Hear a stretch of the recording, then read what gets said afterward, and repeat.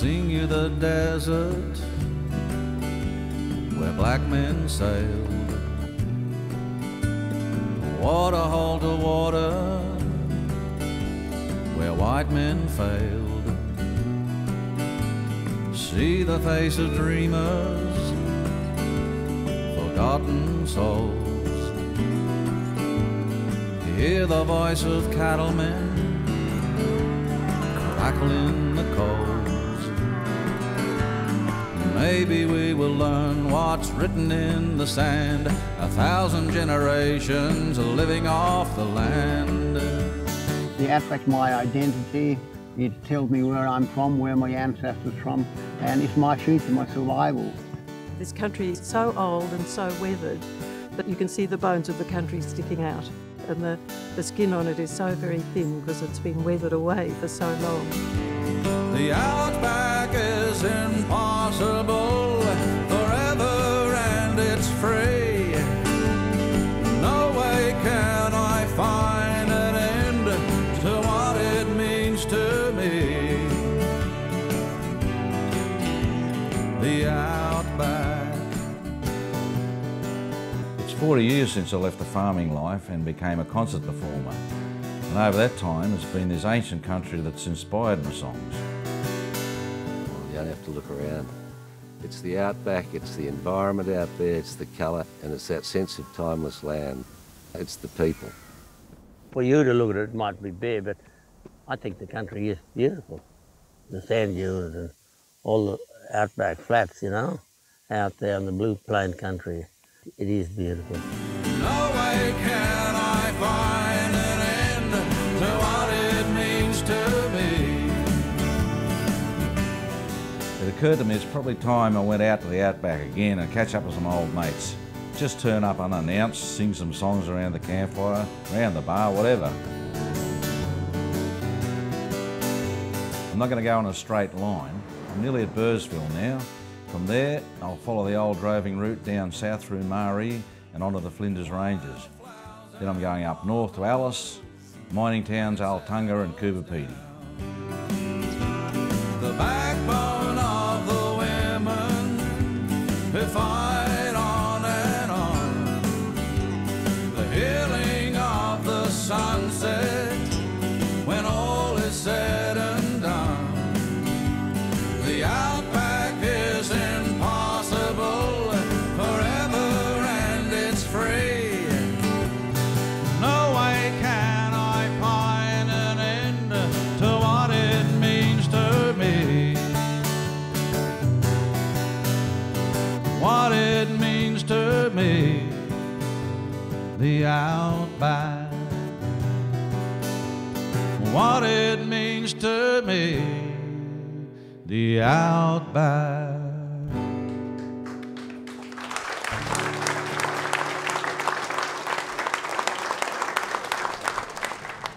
Round the corner from the Birdsville Hotel, John Menzies is showing me around his working museum. Little 78 record here, all talk, all Bible stories. Okay. Just lift that one up. I could do with some Bible stories, I think. Yeah. There's your needle, little 78 needle, got to change him fairly often. Wow. So that becomes your speaker, and you have a pencil or a skewer, and away you go. This simple record player is not a toy. It is designed for a special purpose. Gospel Recordings Incorporated is a missionary society whose job is to cater for people who cannot read. Do you know that 2/3 of the world's people are illiterate? And that God there are speaks about in many 6,000 different ways, languages doesn't and he, dialects in the really? world? So did the minister have to do this the whole church service? Yep. Yeah, and not many people have seen those.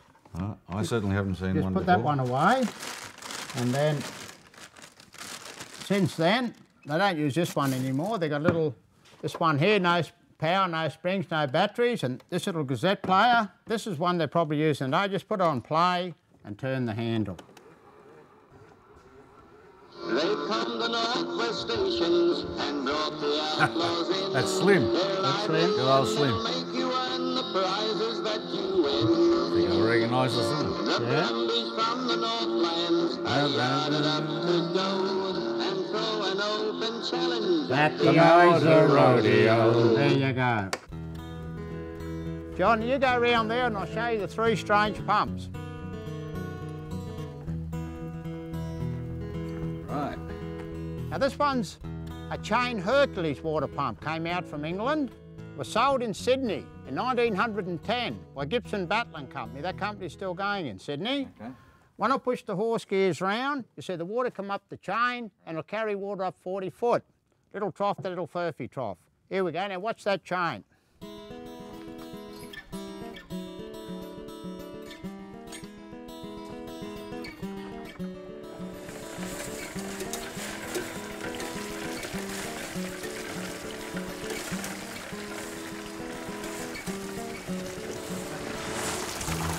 You're not supposed to be doing that though, are you? No, I was the mule today. Now this one's got a chain and washers, and according to advertisement in there, it'll carry water up 40 foot too. Look out for your jeans.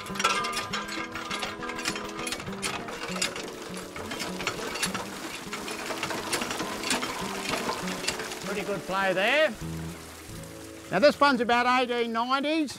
It's called a purifier. So it's putting the air back into the water. John's incredible pumps reveal the Outback's most precious resource. I don't think you see 3 pumps like those anywhere. What's the backbone of the Outback? The backbone of the Outback is water. Water is the backbone. Just 5 minutes from the museum, there is a spring where boiling water forces itself to the surface. This water comes from the Great Artesian Basin, which made life on the Outback possible. Over hundreds of thousands, probably millions of years, water accumulated down in deep aquifers underneath very substantial areas of Australia, under parts of Queensland and New South Wales, a fair part of the Northern Territory and northern South Australia. Enormous quantities of water.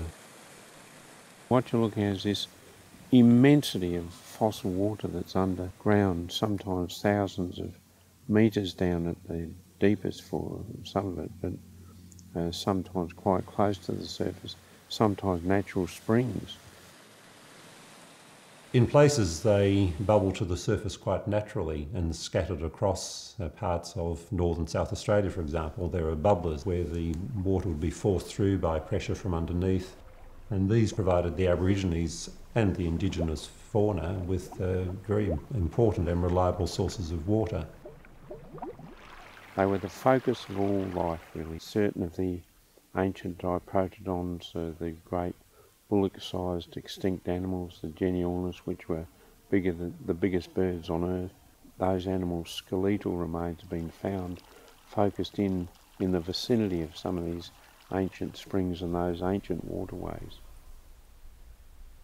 The Europeans became conscious of the fact that there was a vast supply of water underground, and if they needed anything for their pastoral animals and to live out there, it was more water. And so from about the 1880s onwards, you find that more and more people were putting down bores to drill into the Great Artesian Basin to bring the water to the surface. Hey, I'd like to pay respect to the Narura mob, especially to Joyce and Jimmy here. Would you give them a round of applause?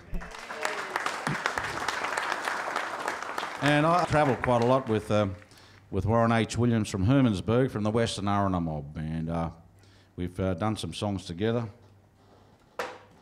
This is one I was invited out there years ago to camp out at west of Hermansburg there, and Warren and his family came out, and I invited them out to come out and have a steak, you know. So I lit the campfire and got the damper going and everything, and put a few chairs around the fire. They all came out and sat on the ground. I thought, how bloody stupid am I, eh? We sit on a beach and, you know, it's a beautiful red sand and we think we have to sit on a chair. So it made me think about how gentle the land is, you know.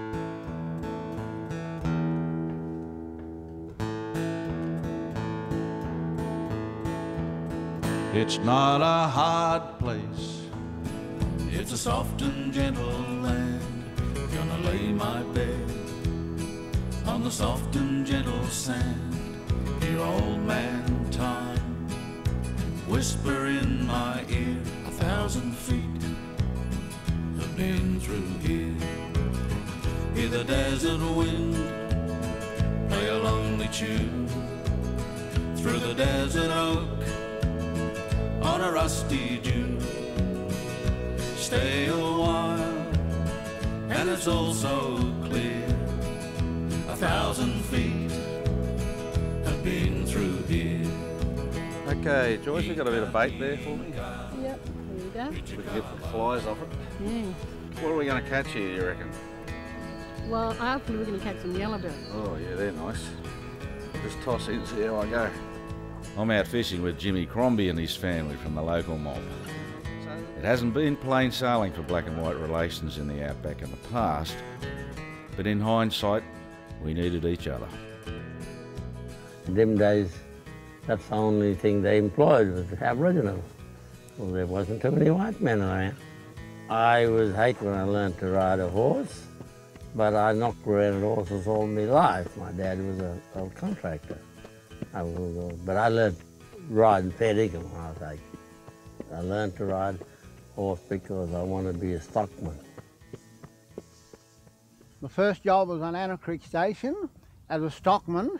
The job involved mustering cattle, drafting out the prime stock and that and sending them off to the market down south in Adelaide, branding the calves and that. Just outside Birdsville is the start of the legendary stock droving route, the Birdsville Track. The Birdsville Track was formed, I guess, initially as a stock route for cattle. Before Federation in Australia, each state had its own laws and rules, and Birdsville, on the corner of Queensland and South Australia, Northern Territory, was a customs depot. So all the cattle trading from Queensland and the Northern Territory had to come down through Birdsville and follow the river system down into Maori and then on to Adelaide to market.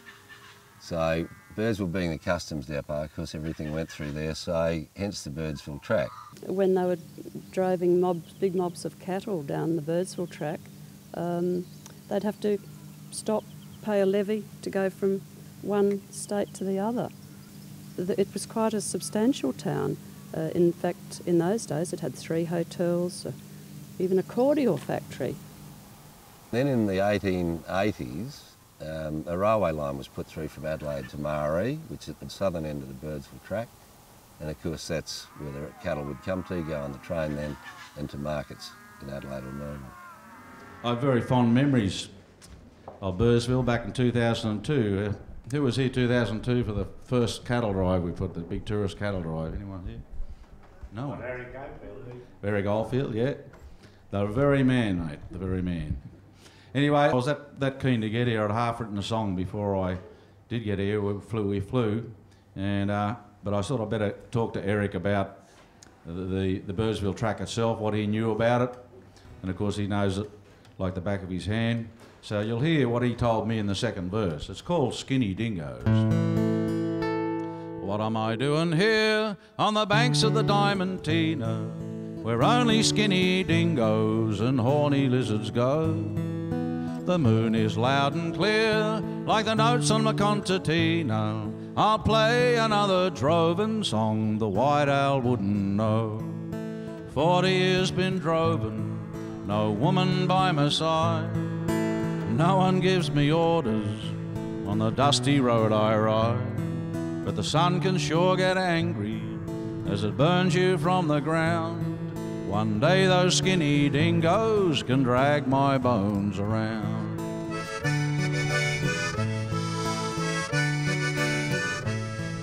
A drover was the boss. He was in charge of mobs of cattle. Now mobs of cattle could range from anything from 500 to 5,000. You had to like the job to do it. If you didn't like it, well, you wasn't a drover because you wasn't looking after your job. You wouldn't look after the cattle. You got to look after the cattle, and you got to like stock, and you got to like stock to look after it. With him, he'd have horses, of course. So he may have a couple hundred horses, and he would have what we call a horse tailor that would look after the horses. Then he'd have his stockman, and he'd have his cook. I was at the end of the olden days, you could say, when we were still watching cattle. And, you know, you'd be like being in the army. You'd be getting up before dark and having your breakfast and catching your horse and moving off with the cattle when it's still dark.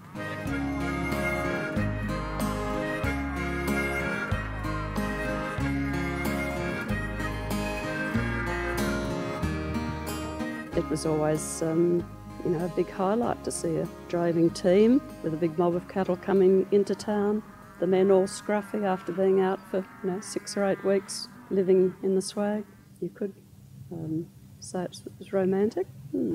So, see you later, Birdsville. You're far too flash for me. While the beer was cold and yummy, from here it's Billy T. The mob is keen on moving, and that sounds good to me. Good feed, they reckon, southbound. We're heading for Murray. Well, you're just out in the bush, living in the bush for, you know, weeks and weeks, or, you know, up to 3 months or more. And, you know, you didn't have a shop to go to buy your food. You had to carry all the tucker you needed and kill a beast and salt your meat. And the cook used to make the bread and the dampers. And, you know, it was pretty romantic, all right. To do what they did, they had to be romantic. Well, could you say romantic fools? But, I mean, their lives were pretty tough. But out there, I mean, the pace of life was so gentle. Cattle travel about 15 kilometres a day at their normal pace, so you can imagine a very gentle pace. It was a timeless land for them. 40 years been droving, no woman by my side. No one gives me orders on this dusty road I ride. But the sun can sure get angry as it burns you from the ground. One day those skinny dingoes can drag my bones around.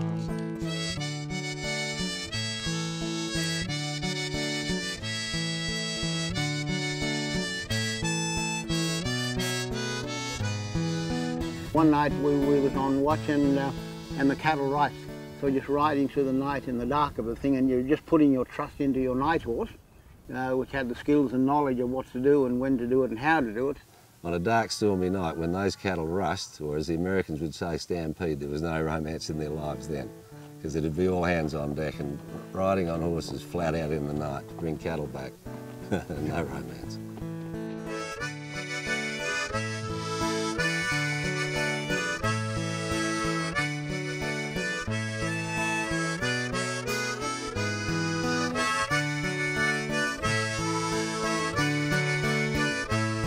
One day those skinny dingoes can drag my bones around.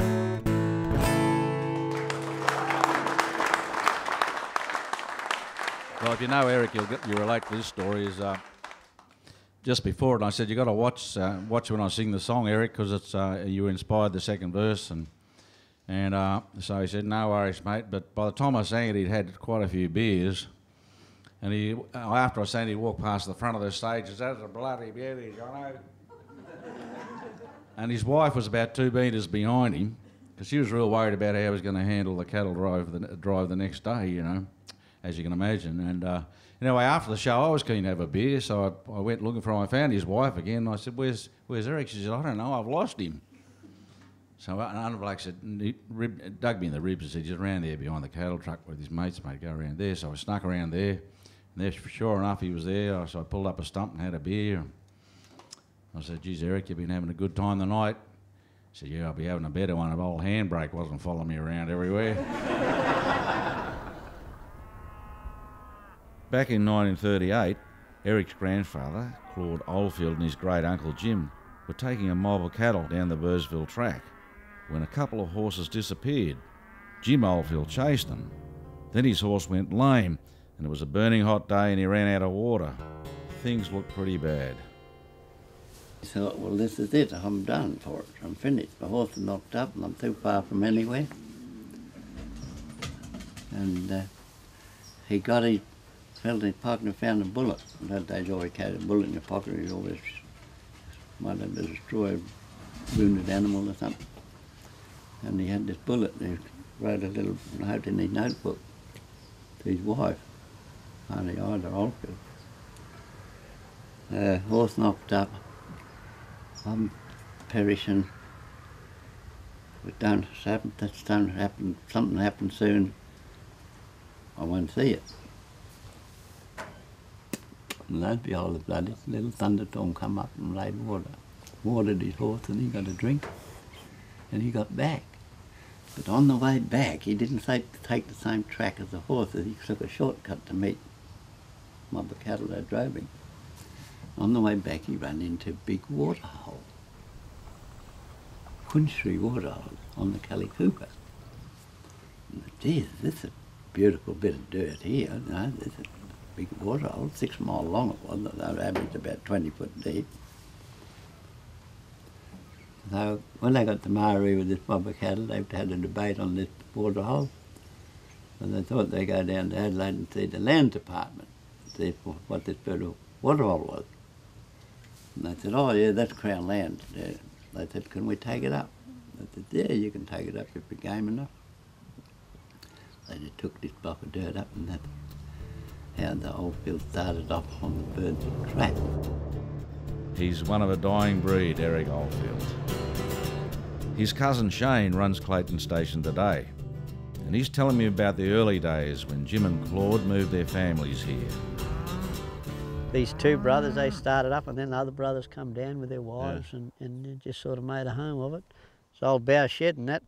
And because the women, because it's only bough shed and had a, you know, cow dung floor, and Yeah, cow. and they used to moan a bit, so they called it Mona Downs. Oh, So, really?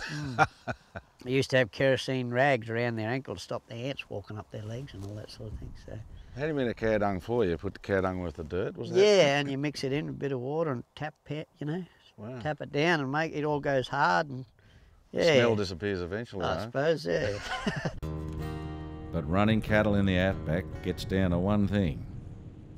And what about the water situation? I mean, it's very dry out here, isn't it? So. Yeah, it gets a bit that way. Yeah, well, it rains now and again. Last one was 9 years ago.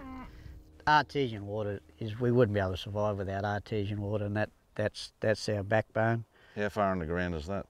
Here it's 404 metres. The further you got the water, and that gives you more area for your cattle, you know, Yeah. because that was our only water. This was before polypipe days. And this board drain here from the house, that used to go down 40k, and we'd go down there every day. We'd get up in the morning, and we'd dig till sundown, and two shovelfuls wide, and just keep going. And every time you get a dust on them, you'd have to go back and start again and dig again.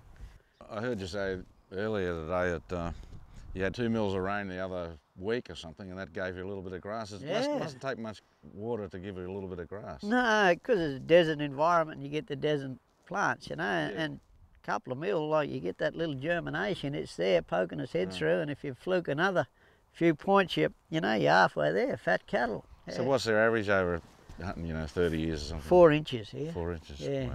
And Not if we much. can get that, we're laughing, you know. Yeah, really. If we can get our 4 inches, we're That's laughing. amazing, But isn't it? yeah, good old country just only lacks one thing: is rain. I fought with the South Australian government because they wanted to close all the waters down on these board drains. These boards were put in the late 1800s, early 1900s, so there's 100 years of ecosystems built up along them, and the birds, travelling birds, and nature sort of live on them. And now we've been able to keep, the important ones through up and down the track and, in the district going.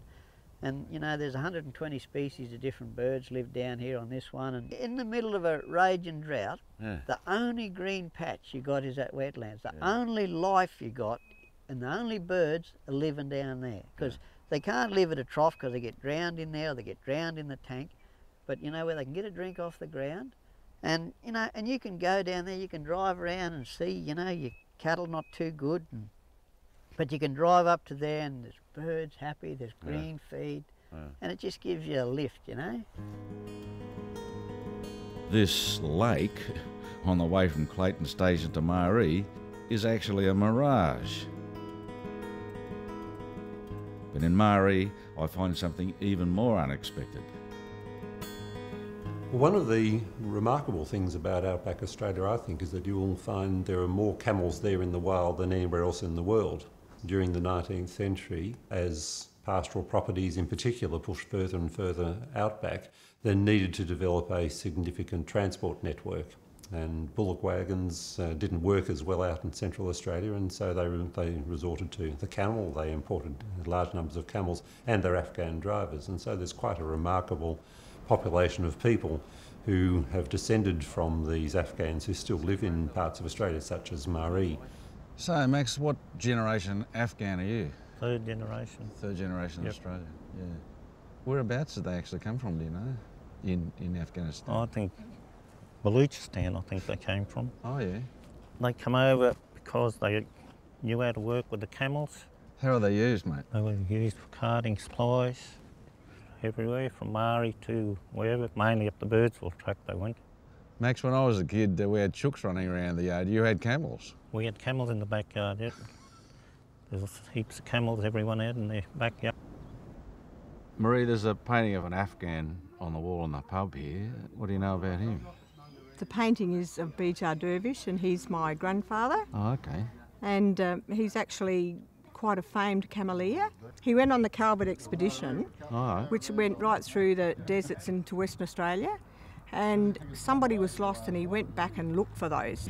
He was very adamant that he was going to find them, which he did, and he was presented with the actual compass and the actual diary from the Calvert expedition at Parliament House. They brought the cameleers out here to open up the country virtually, to do the telegraph line and the East-West Railway. Do you wish the camel days were still here? No. No, why is that? Too hard work. You think so? Yep. Yeah? Well, your dad, how did you know that? Your dad was worn out? Yeah. Would you be away for days or? Well, they took 3 weeks to go from here to Birdsville with a load on. So that's probably about a month they would have been away. So tell me about the big camel trains. How many camels in one mob? They used to have about 30 in a string, and Dad had 120 camels. Wow. And did they ride any of them, or they walk beside them? Walk beside them most of the time. They took the commodities up to the Strzelecki track, up to the stations up there, and brought the wool down, and take 3, 4, couple of months, whatever. The first truckies in Australia. Yes, exactly. In 1929, the railway line was extended from Mari to Alice. That meant less work for the camels and the cameleers. But it did bring other employment, as the railway changed gauges in Mari, so goods needed to be loaded between railway tracks. If you were travelling from Adelaide to Alice Springs, so you jumped on a train in Adelaide and you came to Port Pirie, you got off the broad gauge, and from Pirie to Mari you'd come on the standard gauge, and when you got to Mari you would jump off the standard gauge onto a narrow gauge. Within 800 kilometres they had 3 different gauges. In Mari at that particular time there was 3 lots of people. The white Australian people lived on this side of the railway line, the Afghans lived on the other side of the railway line, and if you're Aboriginal you lived down further towards the Birdsville track. Okay. But in my school days we're all friends, and to this day, whether you black, brown or white, we're all friends. Yeah, we're all that's from great. Mari. In 1980, a new railway line was laid from Adelaide to Alice Springs. The new line bypassed Mari. Mari died overnight. They took 30 houses out of there within 3 months, and it left it sort of a little lonely town. I actually bought Mum and Dad's old house, which is down the other side of the town, so I come back quite frequently. I love Mari.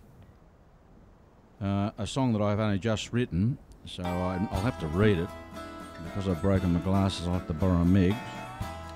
It's one of those messy sort of days for me, Andrew. What is it about Mari that makes a girl go back? Remembering the cameleers out on the Birdsville track. Surely not the publican with his lousy hotel rooms. Surely not the cold wind through a chandelier of spoons. Surely not the bush fly in the corner of her eye. No, there's gotta be a reason why. 'Cause there has been a drought out there for 7 years too long. Coolabahs are dying out on the Billabong. Stations all around are looking worse for wear. So I'm searching for a reason why she feels at home out there.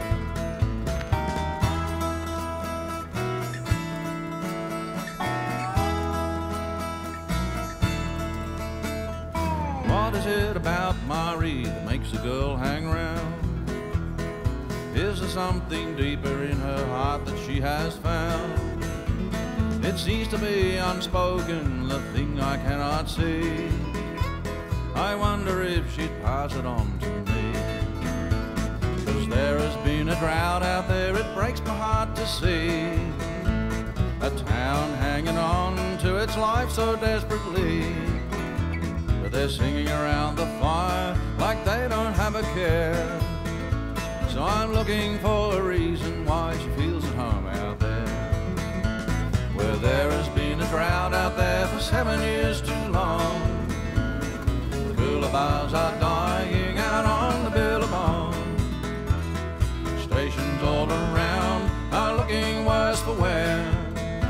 So I'm searching for a reason why she feels at home out there. Yes, I'm looking for a reason why she feels at home out there.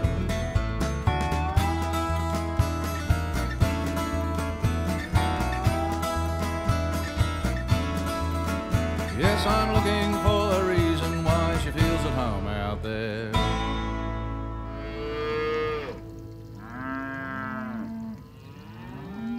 In my song 1,000 Feet, I used the soft and gentle sand, but there was a lot more behind the words than that. Here's a song I wrote west of Hermannsburg. I was a guest of the Arana mob out there and camped on a sand dune with Mount Sonder in the background, the sleeping Luba, and I was wandering around the bush thinking I might be the only bloke that's been here, and then I thought, how stupid is that thought, you know? With 40,000 years or so that people have been there. So I ended up writing this one. It's called 1,000 Feet. It's not a hard place, it's a soft and gentle land. Gonna lay my bed on the soft and gentle sand. Hear old man time whisper in my ear, 1,000 feet I've been through here. Hear the desert wind play a lonely tune through the desert oak on a rusty dune. Stay a while and it's all so clear. 1,000 feet have been through here. Inca, Inca, Pichicala. The Dreamtime stories sound like wonderful fairy tales, but they do often show how much the Aborigines understood their landscape. My grandfather's land, and that over there is Nurula, Goss Bluff. And the story for us, long time ago in the dreaming, there's this big dance up in the sky. Everyone is dancing corroboree. And there was this coolerman, wooden dish, or a cradle with a baby in it. Someone was holding it, and it accidentally fell. It fell there, all the way from up there. So every morning and every night time you see the two bright stars. That's the mother and father coming looking for their baby. So the baby's still here. It's amazing, really, that the local mob weren't far off it, because Goss's Bluff was indeed made by a large object falling from the sky. It wasn't actually a wooden cradle, but a giant meteorite. I think I prefer the old story. Hear old man time whisper in my ear, 1,000 feet have been through here. Take it slow, take a look around. All the signs are on the ground. Bird and snake and lizard and kangaroo. An ancient man has been here too. Aboriginal stories could be told through song, dance and pictures in the sand.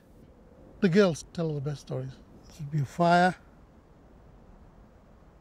and there'd be, say, people's, there'd be a, say, mum sitting down there, yeah, little one, couple little one, you know, dad would be sitting here, big windbreak. Paintings like these led to the highly coloured dot paintings that most people associate with Aboriginal art. Yeah, little dogs over here. So dogs would be done by dog tracks, you know, and that.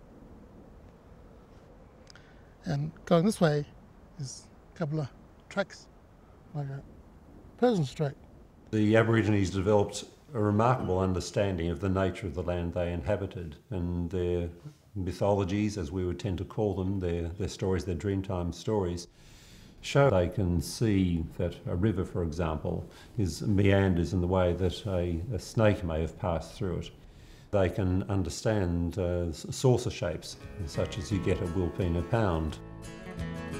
The dreaming story behind the saucer-shaped Wilpena Pound is another remarkable example of Aboriginal insight. My old mate Arthur Coulthard is from the Adnyamathanha mob.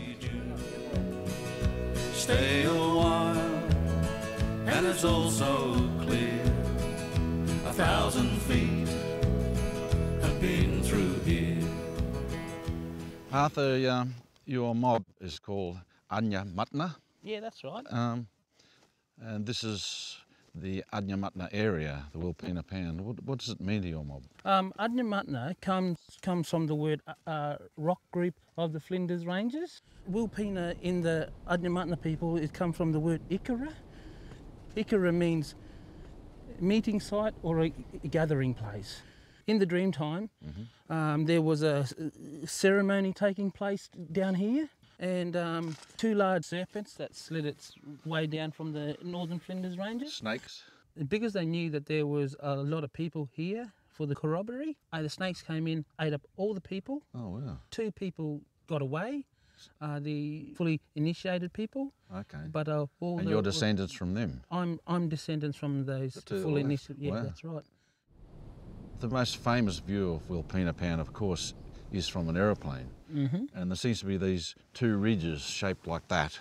In the dreaming, when the serpents came all the way down, forming what we know now as the Hyson Range, and forming around to make the walls of Wilpena. So the 2 snakes are actually laying cupped together. Okay.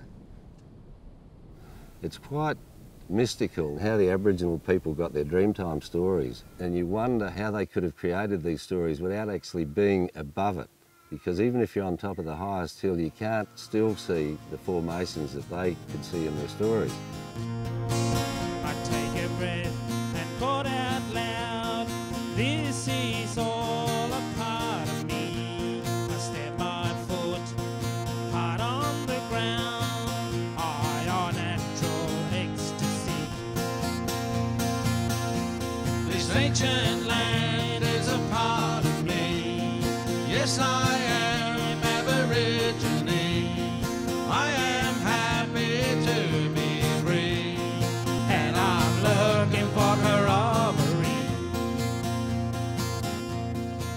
Oh, I heard when the south wind blows and dries out my weathered skin, but I hold like a river gum and fight on till it rains again. Bounding like a kangaroo, just as far as I can reach, across the world like a boomerang, landing home on the beach. This ancient land is a part of me. Yes, I am Aborigine. I am happy to be free, and I'm looking for corroboree. This ancient land is a part of me. Yes, I am Aborigine. I am happy to be free, and I'm looking for corroboree. The land itself means a lot to the Adnyamathanha people. Aboriginal people are really, really connected to their land through songs, just the dreaming stories, and just the day-to-day relationship with the land.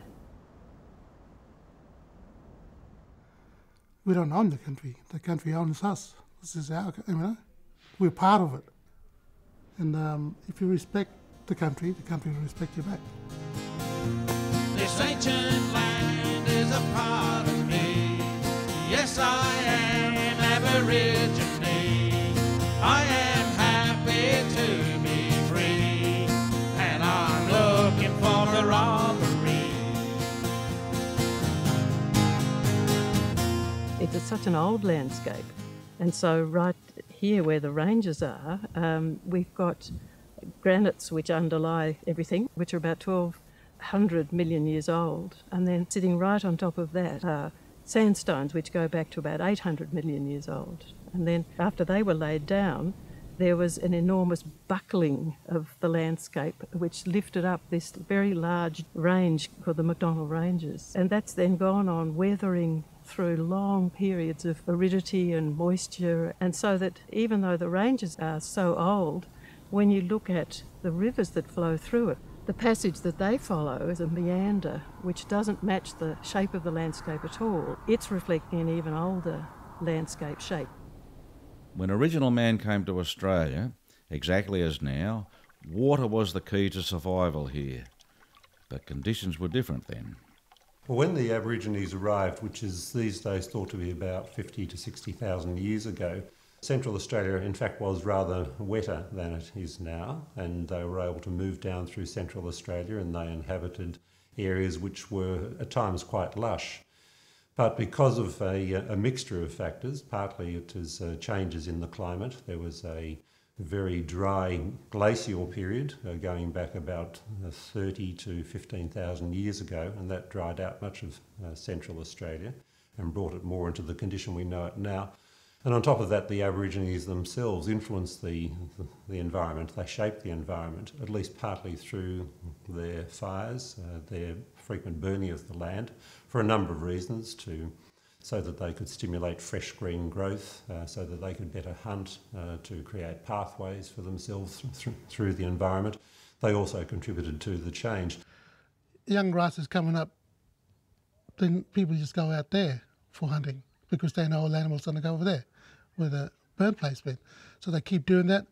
They let the other part grow. When all the grass has been eaten there, they burn this side. And it's just all management, like keeping the animals without putting in paddock. So you just burn the grass and they'll all go where the new shoots, green grass are. When Europeans arrived, they didn't find a pristine landscape, as people have often spoken about. In fact, what they found was a landscape which was already much influenced by and managed by human beings, by the Aborigines. For those people who don't know, I'm called the Mallee boy, but I was actually brought up in northern Victoria, which is called the Mallee district, in fact, where very good wheat country where we are, Quambatook. And this, in fact, is probably the first time I wrote a song that actually says I'm not only proud to be a bushman, I'm very proud to be a Mallee boy. Well, I've ripped and dug out burrows on a sandy below hill.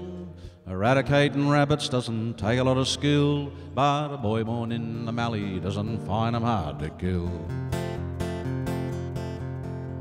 No self-respecting farmer lets a rodent eat his wheat. He'll shoot 'em and he'll skin 'em, dress 'em up to eat. But since the spread of mixo, he's almost got 'em beat. And I don't mind at all if you call me a Mallee boy. Well, little town dogs howl at the morning train, where a cocky makes a living on 12 inches of rain, where his woman provides and is rare to complain. And I still love the smell of that sandy soil. Some say it's dusty, some say it's gold, 'cause it grows the sweetest fat lambs the market's ever sold. And I don't mind at all if you call me a Mallee boy. My dad and granddad were farmers, and as a young bloke I was too. So I know it's always been difficult out here. No, I don't mind at all if you call me a Mallee boy. It must have been harder still for the first European settlers who had no idea how different the climate, the soil and conditions were. The European farmers or graziers that came out had never experienced the cycles we have in this country. We sort of have a boom bust where we'll get a succession 2 or 3 wet years, very, very good years back to back, and then we may get 3 or 4 very dry ones. And of course these blokes had come out here not experiencing anything like drought. Whereas in the early pre-European, of course, the Aboriginal people knew how to manage this country. So they didn't have a lot of, well, they didn't have any domestic livestock. The climate certainly is very different to what people expected when they first came here. And there were some remarkable examples of people interpreting the spinifex grasslands as waving wheat fields that could carry 80 beasts to the square mile. That just must have been a time when it had been wet and the spinifex was seeding prolifically. But mostly the country is dry, and when you look at the long-term rainfall record, the majority of rainfalls are small rainfalls, well below average, and then the average is actually built up by this long tail of very, very high rainfalls, like in 1974 was about 900 millimetres, and the average here is about 285. I'm often asked what's my favourite song that I have written, and that's not easy to work out when I've written 350 or something.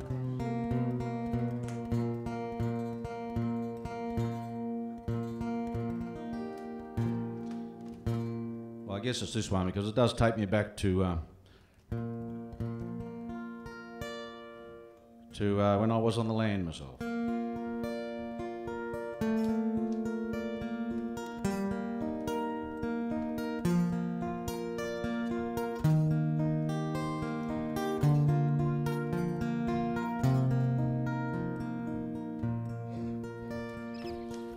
Galleries of pink galahs, crystal nights with diamond stars, apricots preserved in jars, that's my home. Land of oceans in the sun, purple hazes, river gum, breaks your heart when rain won't come, it breaks your heart. It takes a harsh and cruel drought to sort the weaker saplings out. It makes room for stronger trees. Maybe that's what life's about. Wilpena Pound was the scene of 2 good examples of optimistic settlers overreaching themselves. Keith Rashid has run Wilpena Pound for most of his life. Henry Price recognised Wilpena as a very fertile area because of the mountain range around us, and because of that we get a lot more rain just in here, the rainfall area. So he recognised the potential of this country as a grazing property. So Wilpena Station, when Price came along, he had an area of about 400 square miles, and he ran a couple of 100,000 sheep and perhaps 2,000 or 3,000 head of cattle. And of course everything was done with horses in those days, so he would have had 300 or 400 head of horses as well. In most decades in the 19th century had some very severe droughts which impacted very severely upon the expansion of European settlement. One of the major ones in the 1860s, for example, led to a re-evaluation of the land to some extent. Through ignorance, I guess, over a period of 20 or 30 years, because of the stocking numbers, they overgrazed this country. Well, government land distribution policy in many ways encouraged overstocking and overexploitation of the land.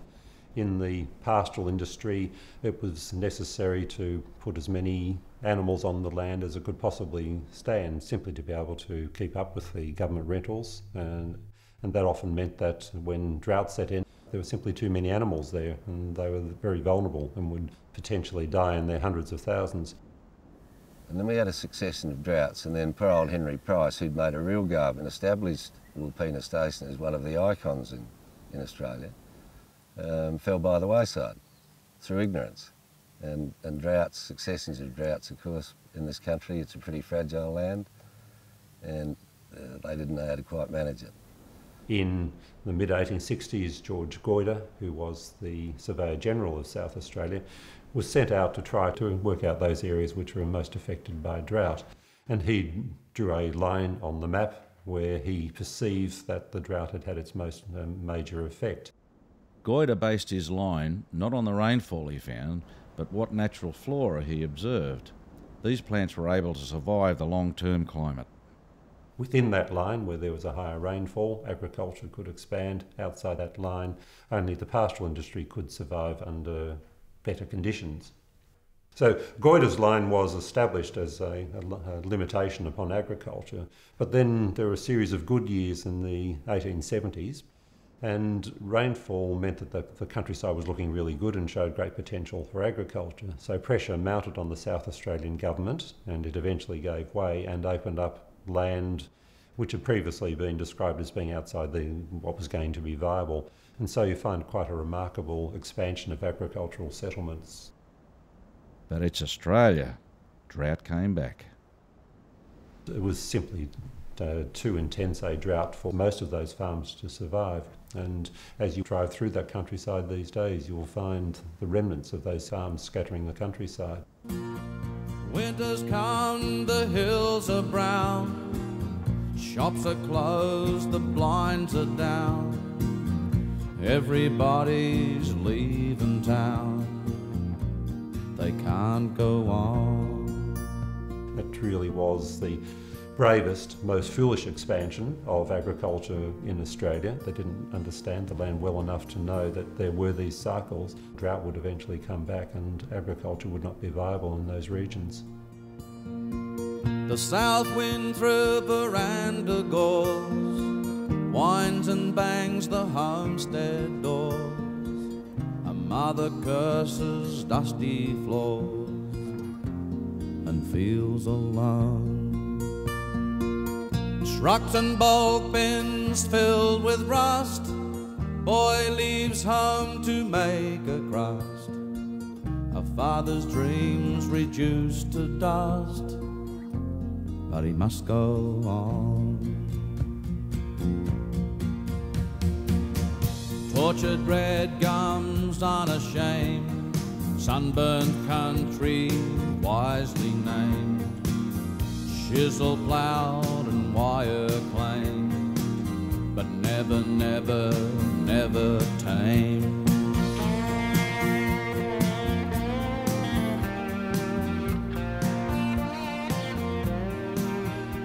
There was a real irony to the next act in the Wilpena Pound story. The Hill family were farmers from near our nearest local town, Hawker, and they were struggling to grow wheat down there because rainfall's a bit lighter than in the Pound, and Wilpena Pound has a lot heavier rainfall than the surrounding areas, so, and the fertility of the land, they recognised that, so they came into Wilpena Pound and grew wheat. Before they grew the wheat, they had to clear all the timber, so they cleared pine trees with axes, they rolled them with a big old ship's boiler to roll it flat so they could plough the land, and they grew wheat very successfully. And interestingly enough, whilst drought beat the graziers in this country, it was flood that beat the Hills, the family that were growing wheat in the Pound, because the only way in and out of Wilpena Pound is through Wilpena Creek. And of course, at 22 inches of rain a year, considerable floods can come down this creek. So, and they built a road in there by hand to get their supplies in and get their wheat out with bullock trays. And after a succession of about 3 floods washing their road away, they thought, well, this is a bit too hard. So they persevered for about 25 years, very successfully, and finally flood beat them. Yeah, you wait 2 years for decent rain to save a thirsty crop, and now it's going yellow 'cause the bloody rain won't stop.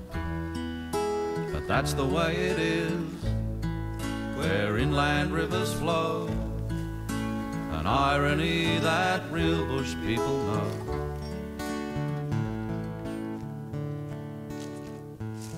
Not surprisingly, the early settlers did make some other mistakes. Before white man, the Aboriginal lived here, and they had the land to themselves, and they had the food, because anything grew out of the ground, the Aboriginal had. And when they brought the cattle here, well, they had the same thing. They are, and it's gone, see? That's their income. The cattle and sheep initially had a very big impact on the landscape because previously hard-hooved animals had never been there, and they cut up the soil, resulting in soil erosion and gully erosion, for instance. But they also targeted particular kinds of species, things like salt bushes that were quite succulent and tasty were decreased, and then other species that had tougher leaves that were largely unpalatable or poisonous or spiny and just simply weren't available for browsing were often encouraged. We've got to look after our country up here, otherwise it won't look after us. So exactly. So this environment. We've got to look after our old country, but you still need the stock, but to a certain extent. You can't flog it, but like you get hard clay pans and that, the stock break the hard clay pan breaks that top crust off, and that lets the seed in, lets the sand in. Holds the water a bit. Holds the water, and then the germination. Long as you don't too many stock and flog it, But in moderation, it's good. But it's just about management, I think. An old forester once said that it's important to leave parts of Australia in its pristine state for our children's children. And why not for the bush itself, not just for the people?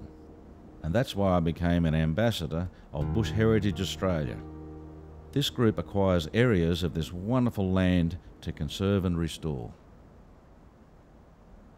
Bush Heritage is aiming to achieve both a reconstruction or a recovery of damaged areas, but also protection of those that are still considered to be intact.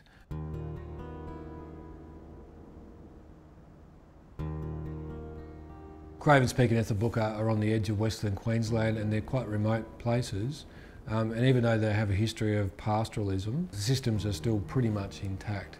In other words, there hasn't been a lot of modification because of cattle grazing. A lot of the plants that originally were there are still there. There's not a lot of soil erosion and soil loss. A lot of the flora and fauna that was originally present is still present. One of the reasons why Ethabooka and Cravens Peak were purchased was because we do know a lot about the fauna that are in the dune systems there. And the reason for that is because of the work of Chris Dickman from the University of Sydney and his team. We've just pulled this panther skink out, and what we'll do now is take it back to the car. We'll measure it to see how long it is, we'll weigh it, we'll try to see what sex it is, if it's cooperative, and we'll also mark it so that we can recognise if we catch it again, and that we can get information on survival, we can get information on movements, the habitats they use, reproduction and so on. They've been going out to that area for 20 years or more, studying the natural ecology of the fauna, the reptiles and the mammals.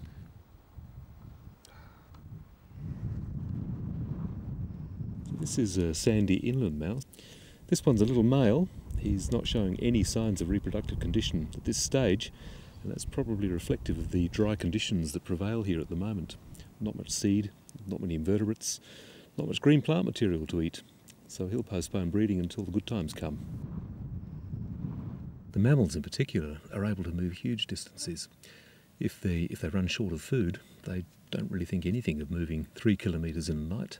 We recorded the smallest of the native rodents and the marsupials moving 14 kilometres over just a few days. And if you can imagine yourself jogging from Sydney to Melbourne and back over a long weekend, that's what these guys are doing. It's an incredible feat of endurance, and it's, as far as we can tell, unique to the Australian desert situation. Mammals in other parts of the world don't do this.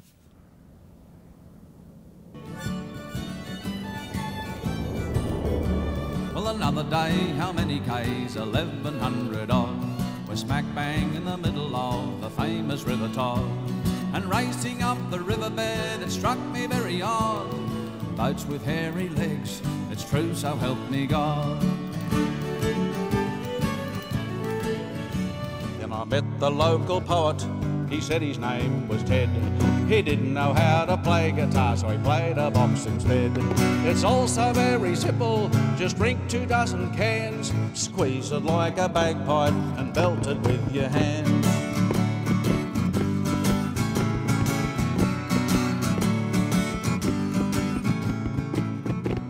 Main theme, mate, as we're on the road is what we want to do. Heading for the ballast with a dink and show and crew. With the ruggedest rig that we could find, a rattle trap would do. Just learning how to live the life in the land of the kangaroo. Thanks, Ted. Very good, John. Well done. Happy memories. Great memories. That was back in the early 80s.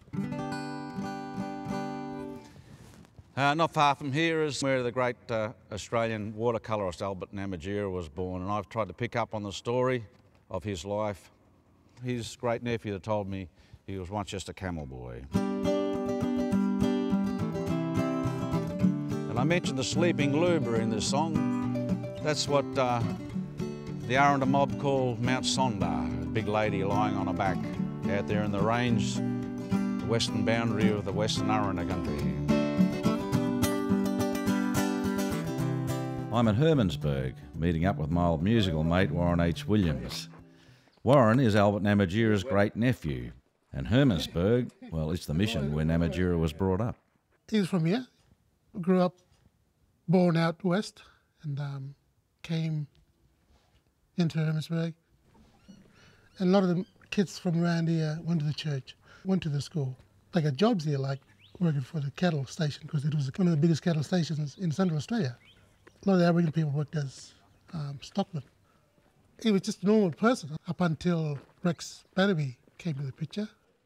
Melbourne artist Rex Batterby visited here in 1936 to paint local landscapes.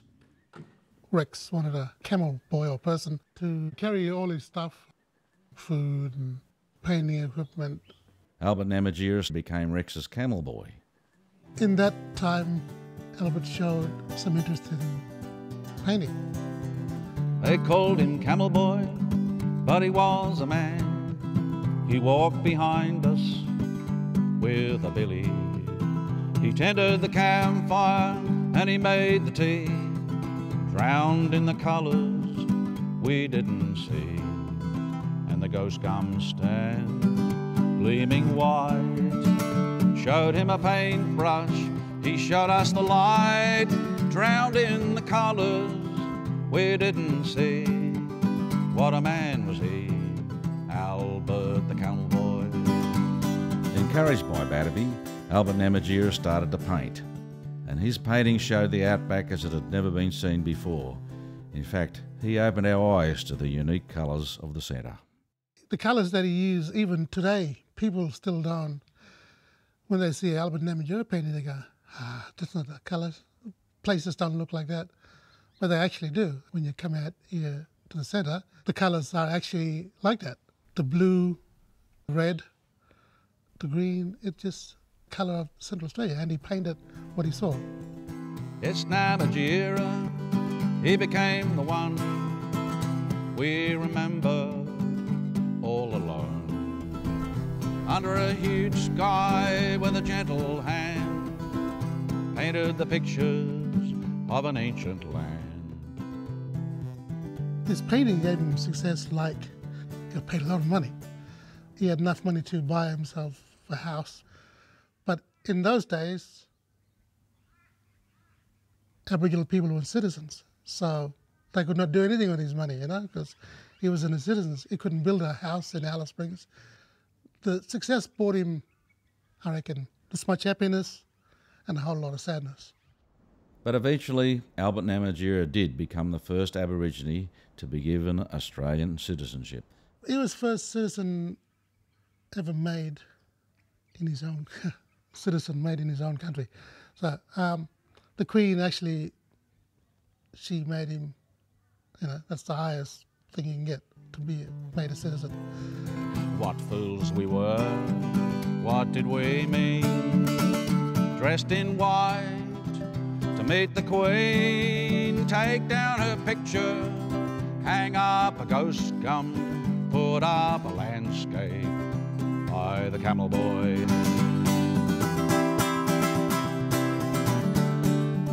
'Cause Her Majesty was in his eye, the sleeping lubra, the Aranda sky. I apologise for the condescension, paid no attention to the pain of the camel boy.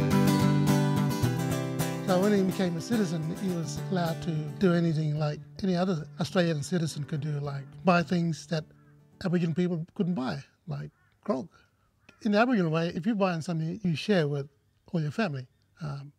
There's your uncles, your aunties, your cousins, then there's your father's brother, who's your other father, and so on and so forth. So people still do that, and Albert, with his success, because he had a lot to share, so he shared it with everybody, all his family. And that was one of the things that sort of got him into trouble, I suppose, for caring for your family. He thought he did the right thing, but did the wrong thing. He ended up in jail for supplying grog to non-citizen people. A proud man being chucked in jail is, falling from grace, really. Namatjira's paintings were hugely popular and the first Aboriginal art to become widely known outside the Indigenous community. And the ghost come stand, gleaming white, showed him a paintbrush, he showed us the light, drowned in the colours we didn't see. What a man was he, Albert the Camel Boy. Albert the Camel Boy. Namatjira the Camel Boy. The European settlers never understood the amazing culture and knowledge held by the Indigenous Aussies. Around the campfire, we're yarning about the explorers and wondering why they didn't seek help from these wonderful Aboriginal people. It took the people in Sydney, it took them from 1788 to 1813 to cross the Billy Mountains. If they'd asked a couple of local blackfellas, they'd probably say, well, just go past that tree and through that gap and you're there. But they just blundered on. And so many of the explorers blundered on because they were so tough. I suppose it says a great deal about early Australians that the explorers who did trek into the outback all too often didn't pay as much attention to the local knowledge of the Aborigines. The Europeans really believed that they were a superior people. They dismissed the Aborigines as not really effectively occupying the land because they didn't build fences and build houses and have properties and do all these things which the Europeans saw as representing civilization. They tended to dismiss the Aborigines and their ideas and their knowledge. They didn't see how the Aborigines could possibly inform superior British scientific expeditions about such mundane issues as where to find food. You can imagine though the pull of what was over the next hill. It must have been so exciting for them. Eh? Yeah, but it was pretty featureless round here though, and again that they weren't used to such tough country, and tough and merciless because it's never going to just rain for you overnight. No. And the temperatures, he was saying it was 110 overnight. I said, why did we bring blankets? He said, we should have brought mosquito nets because they got eaten alive by mosquitoes. Giles was as good as any of them in terms of results because he did a good job and he didn't have too much bad luck. A few days later, I've come to part of the country explorer Ernest Giles travelled. Here he attempted the first European east-west crossing of Australia in 1873. Low sandstone hills, broken and split into most extraordinary shapes that once no doubt had been some of the cavernous depths of the ocean, were to be seen in every direction. Little runnels with a few gum trees upon them constituted the creeks. I had climbed high hills, traversed untold miles of scrub and gone in all directions to try and pick up the channel of a wretched dry creek, when all of a sudden I stumbled upon a perfect little paradise. Usually the better the explorer, the better writer they were, and some of their works are worth reading for just the literary content alone. Giles writes very graphically about how tough it was, and you sort of admire them for their tenacity and their perseverance and their courage, but you're constantly wondering why in the hell they did things so stupidly sometimes. And when Giles discovered, in white man's terms, what we now call Kings Canyon, they went out in October. Now, it's pretty hot in Central Australia in October, and you'd reckon you'd go out in May or something like that. Looking out from Kings Canyon today, I can see across the desert plain Giles was struggling to cross. On ascending a high sandhill, I found we had upon our right hand and stretching away to the west an enormous salt expanse. It appeared, however, to be bounded by sandhills a little more to the left, eastwards, so we went in that direction. But at each succeeding mile we saw more and more of this objectionable feature. We walked a distance on its surface, and to our weight it seemed firm enough. But the instant we tried our horses, brine spurted out with every step they took. We dug a well under a sandhill, but only obtained brine. But the big problem was always, where are we going to get the next water? So Giles was out there and he wanted to cross, it was Lake Amadeus, wasn't it? The big salt lake that he hadn't been able to get across, and he wanted to get across it, and along the way they couldn't find enough water. 50 miles over such disheartening country today has been almost too much for the poor animals. In the tank there was only sufficient water for one horse. The others had to be tied up and wait their turns to drink, and the water percolated so slowly through the sand it was nearly midnight before they were all satisfied and begun to feed. And little soakages, you might take a day to give a horse enough water out of a soakage, and he writes up these very graphic details in his diary, and they were all wonderful bushmen and navigators by the stars and things like that. We could see the lake stretching away east or east-southeast as far as the glasses could carry the vision. Here we made another attempt to cross, but the horses were all floundering about in the bottomless bed of this infernal lake before we could look round. All I could do was to crack my whip to prevent the horses from ceasing to exert themselves. They staggered at last out of the quagmire, heads, backs and saddles, everything covered with blue mud. Their mouths were filled with salt mud also, and they were completely exhausted when they reached firm ground. Eventually they came to this wonderful lush place that we now call Kings Canyon, and they swam in the lovely cool water, and everything was right for them.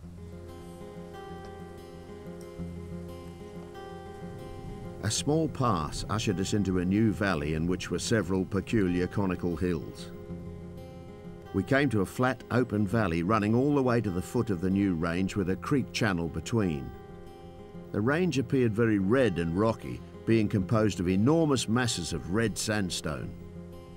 The upper portion of it was bare, with the exception of a few cypress pines moored in the Rifle Rock, and I suppose proof to the tempest shock.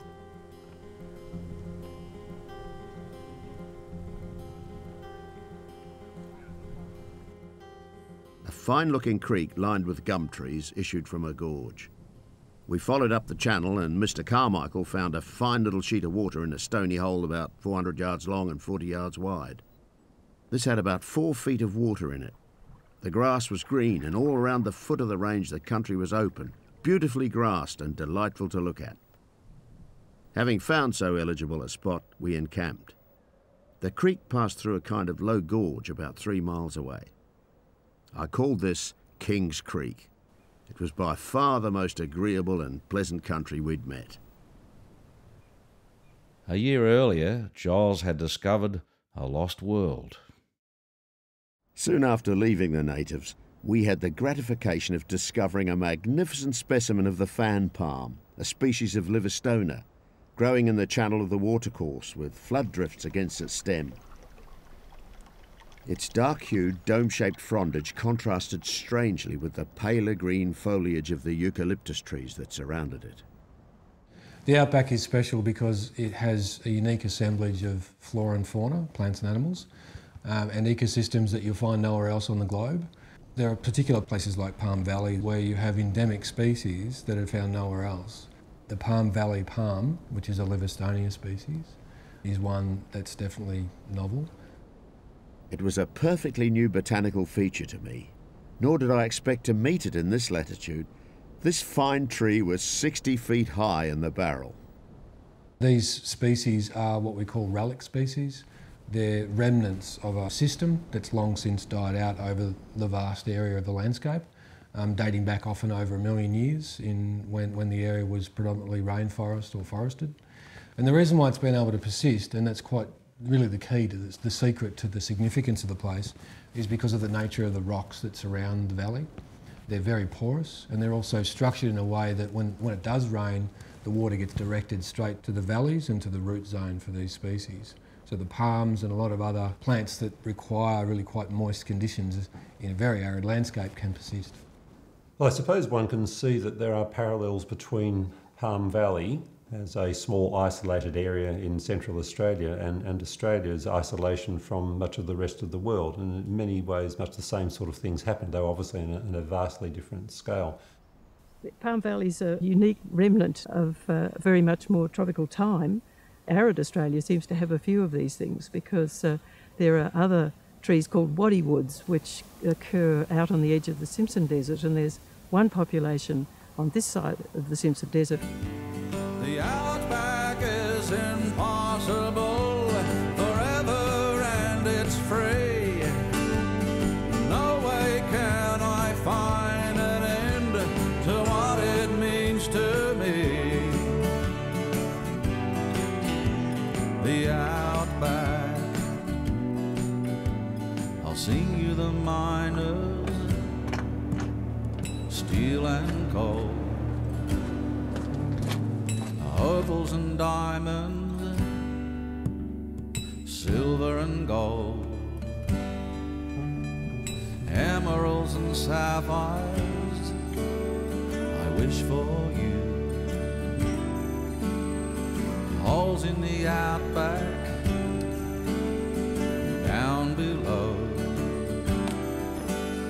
there's lakes and there's rivers, caves to be found, there's another landscape underground.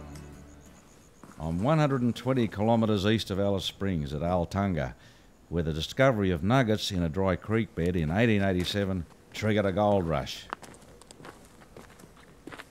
The people who went to remote areas like Altunga to mine obviously were extraordinarily tough. Most people had to walk there. They had to carry everything that they needed in terms of their tools and their food and their accommodation.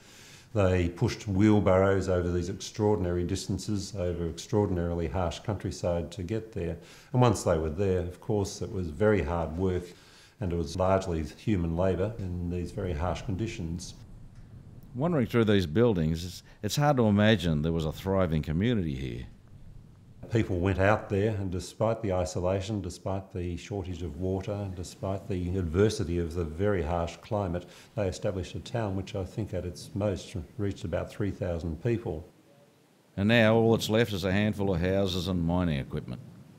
The seeds of the long-term failure of Altunga were sown in that isolation. There were limited deposits of gold, and over time the absence of water, the harshness of the environment meant that the town died away. Gold mining essentially disappeared over time. And while a few people lived on there for many years, it became a ghost town, and these days, of course, that's what it is.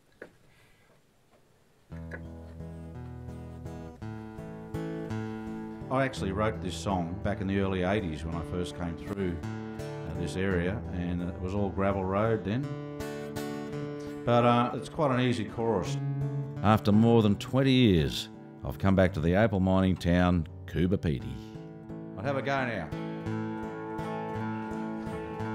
In a dusty lean-to town, with a dusty digger's face, where you can find an opal if you can stand the pace, where you can be a miner no matter what your race, where you can dig a hole and live and die without a trace.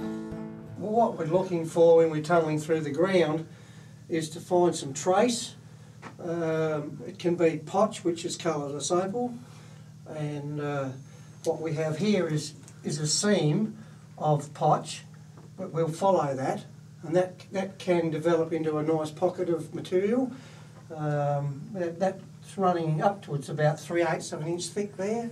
Generally it pinches out, but when you find a good pocket, it will go thicker up to an inch, sometimes bigger, but when you find a good level, it can travel for quite a distance over claim and a half in distance, and that's when you start to make quite large volumes of money.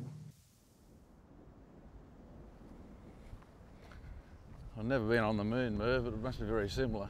Yeah, it's called the lunar landscape around here. Oh, okay. So how did it all start?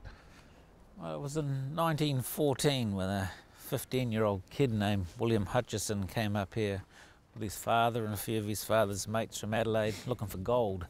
Okay. They didn't find any gold, but young William had been scratching around and he found a few what we call opal floaters, which is opal that gets washed out after the rain. And sitting on the top? Yeah. As soon as his father saw the opal, he went straight back down to Adelaide, registered a claim, and that's how it all started. Had to keep it a secret. Yeah, I think they must have tried to for a while, but it didn't end up being that. And you've got to watch where you walk around here now. These holes, how deep do they go? They're 25 metres deep, and there's 1.5 million of them around here. Wow. And that's what the guys use for getting down into the mines. They drill these shafts, and they go down on an electric winch or a set of ladders, and then they go out sideways. You want to hear how deep it is? Yeah. All right.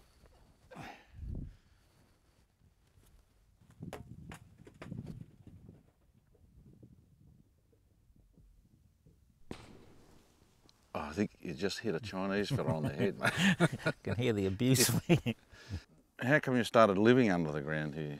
Oh, that's because when they first did it, it was 1914, 1915 they started living here, and after the First World War, a lot of guys came back from Europe and they were living in trenches in France and that. Oh, okay. You know, and I they didn't know built that. little places, Yeah. they lived in the slit trenches. And that was the reason? Yeah, and they started using the same method for building homes here because there's no building materials here. So they just, instead of adding stuff, they just took away stuff and just moved in. Wow. And that's why the Aborigines called it Cooper Pity, which means white man's burrow, because they saw these white guys living in holes in the ground. They thought we were living in burrows like rabbits. Well, the bloke at the local garage knew the town he now despised. He said it really had character, but now it's all commercialised. Well, I'm blowed if I could see it. It had a hell of a way to go, but his petrol was dear as poison, so I guess he ought to know. Yeah. In a dusty lean-to town with a dusty digger's face, where you can find an opal if you can stand the pace, where you can be a miner, no matter what's your race, where you can dig a hole and live and die without a trace. Oh, I started in the industry a bit over 40 years ago.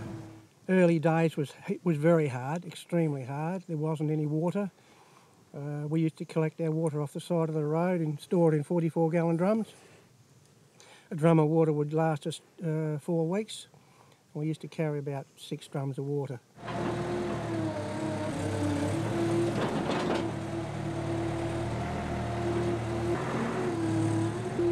When we all started years ago, we didn't have much equipment at all. It was basically pick and shovel to start with. That's many years ago. Then compressors came in, tunnelling machines, bulldozers, drills. It's all come in over the last 30, 40 years, which has made it a lot easier. Well, this is my home, John. As you can see, it's a dugout. Oh, yeah. Nice garden. A lot of work in that garden. Succulents obviously work well in this climate. It's about the only thing that works in this Is climate. it? Yeah. I'll open the door for you. Oh, thank you. Fantastic, look at this.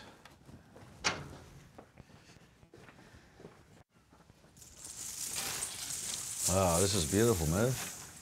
It's pretty good. This is the kitchen in here. But it goes straight through the kitchen, and that brings us into the lounge room here. Oh, look at that. It doesn't look like there's been any machinery cutting this out. No, all this was done by hand. It's Oh, really? 60 years old. You can still see the original jackhammer and pick marks that miners made. Yeah, you see them on the wall there? Oh, yeah. But they got down here through this hole here originally. They dug their way down here by hand. Right, so it's almost like a mine, isn't it? But it's not really. It was dug out for a house. And can you go downstairs as well? Well, it's funny you should mention that, because yes, you can, and we've done wow, that right here. Oh, So fantastic. come and check this out down here. Can you keep going down? Well, until you strike water, I guess. Oh yeah. Aha! Look at this. Yeah. It's even nice and cooler here. Oh, look at that. Now this has been dug by machine, hasn't it? It has indeed. From the side of the hill, huh? Yep. You notice the difference straight away, can't you? Yeah, and that's the pattern of the gouger. What do they call those machines? Tunnelling machine. Tunnelling machine. Same thing you use out in the mines. Okay. Yeah, but you see the natural colour of the ground here? Yes, yeah, the rust and the cream and all those beautiful outback colours. What are the advantages, did you say? Constant temperature all year round, no air conditioning needed, no complaints from the neighbours, make as much noise as you like. All those things. All those good things, you know. They could have a recording studio in here too, probably absorbs the sound pretty well. Well, the blacks call them white fella burrows, looking like anthills everywhere. And blowers pop through those sandstone dumps, looking like hammerheads in the air. In the middle of nothing but salt bush, it's alien and it's rare.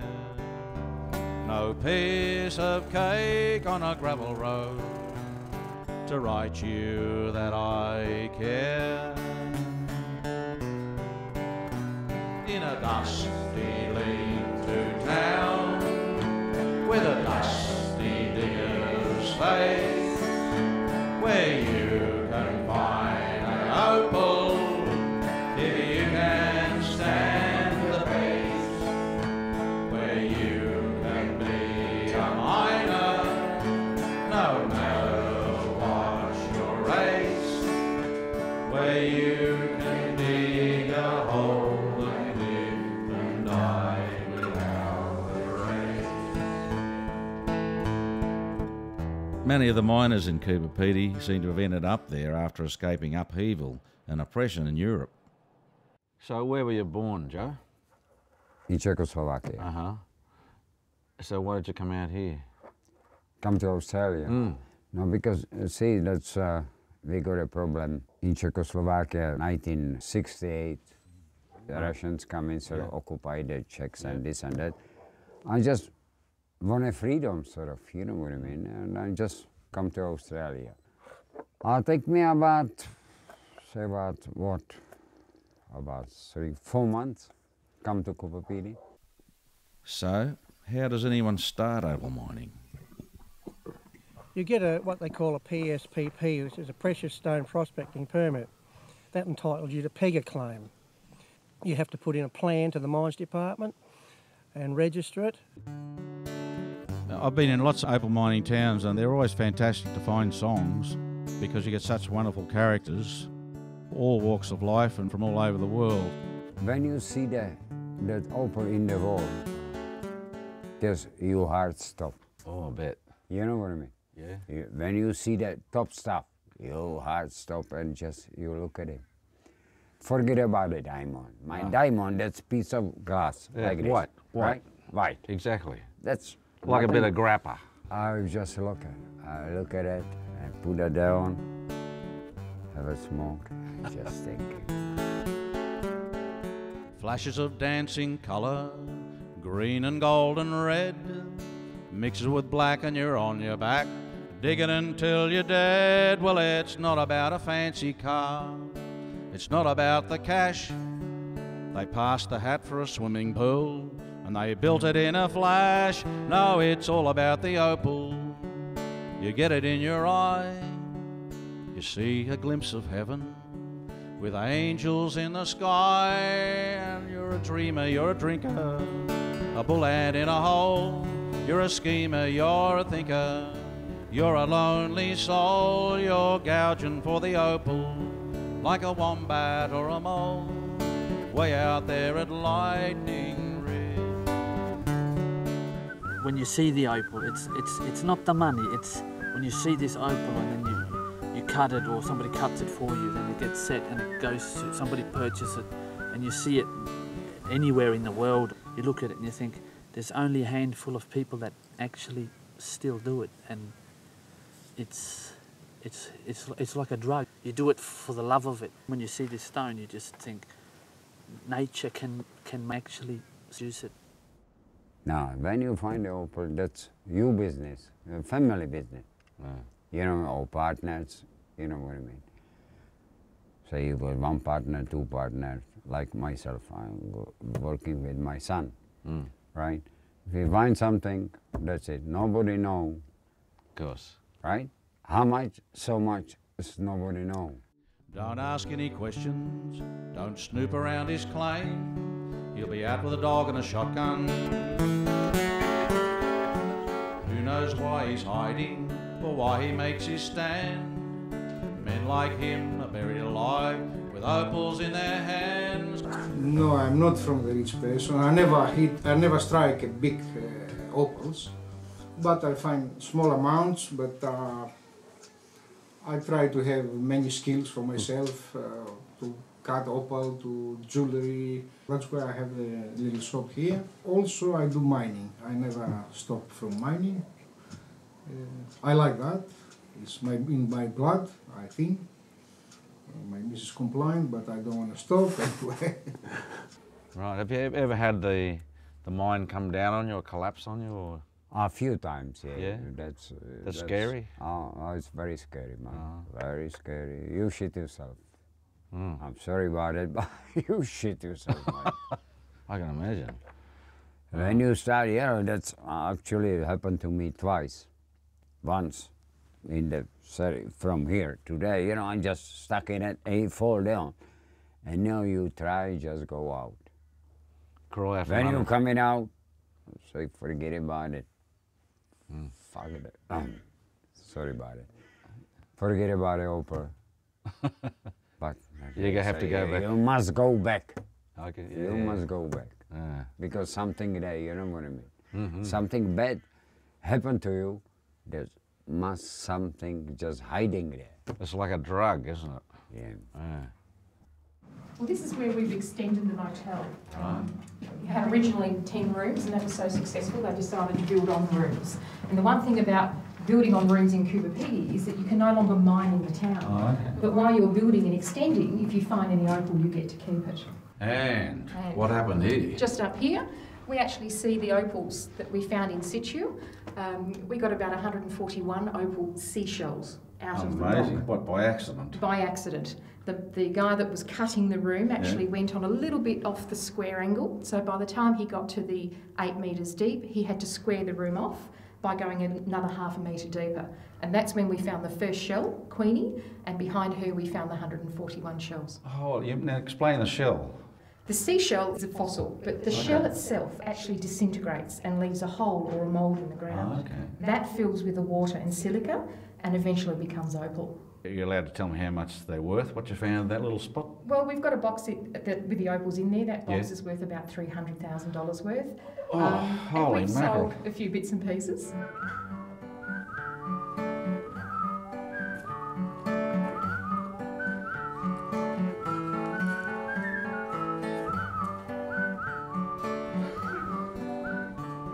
The cities, they're all the same. It's a different life out in the bush, I think. And especially Kubapidi, that mix all the different nationalities and different life and the opal as well. Kubapidi, that's the best place in the world, man. That's the best. Why? Why? Because we are safe and we are we got a freedom.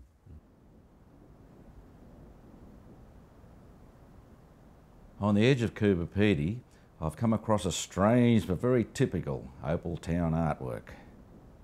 I'm always inspired by these kind of artistic pursuits because everything here that you see is from this immediate area. Like he uses the local stone, and in an opal mining district you've got a lot of wrought iron, lots of old lamps, you know. Chairs cost you nothing for the dinner setting. He's got a pizza oven in the middle of his backyard made out of adobe kind of stuff. It's just wonderful.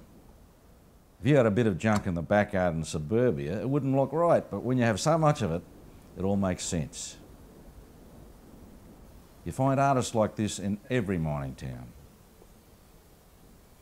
Coober Pedy to me is typical of the freedom of spirit that's present in the Outback. It's where fresh ideas are born. There's a nice kind of anarchy, the kind we saw in the movie Priscilla, Queen of the Desert.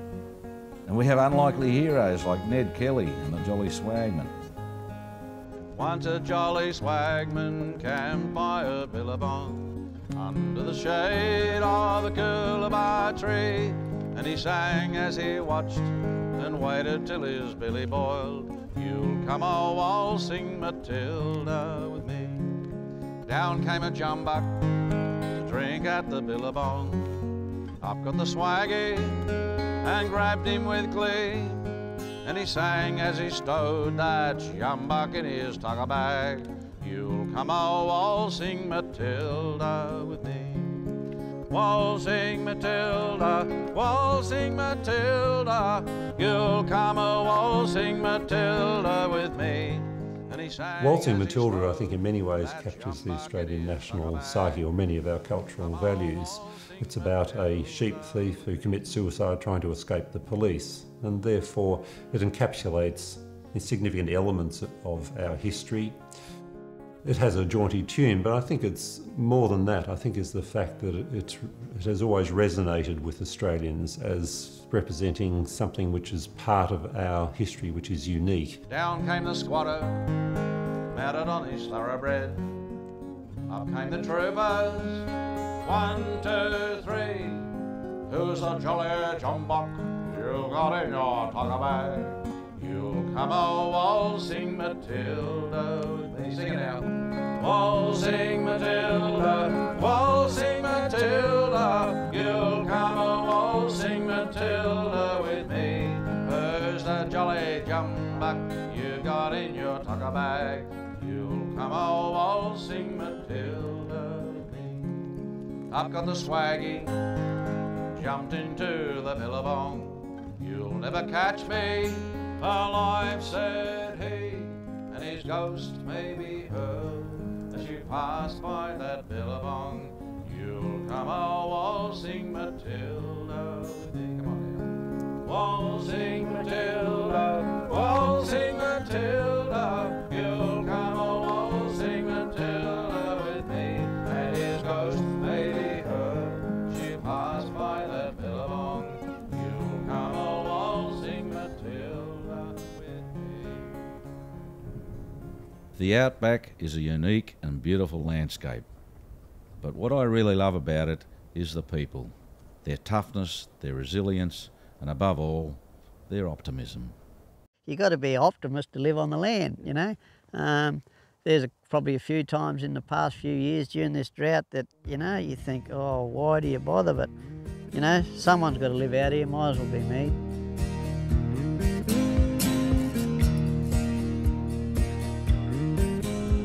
Where ancient mountains are whittled down, millions of years to a little mound, where giant feet are fossil found. I see spinifex surfing on a dune, the rock is redder in the afternoon, tourists clicking madly soon.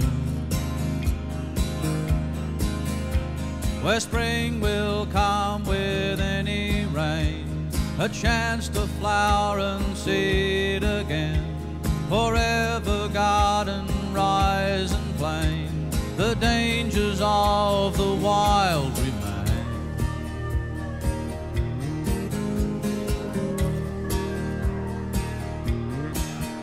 Where the awe-inspiring power of time leaves some fearful, some sublime, white man finds his progress